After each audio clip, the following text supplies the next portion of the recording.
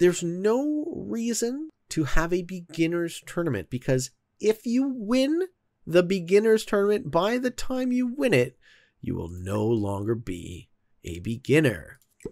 So the better way to think about it is join our tournaments, join this community. We don't bite. We're lots of fun. This community is super welcoming.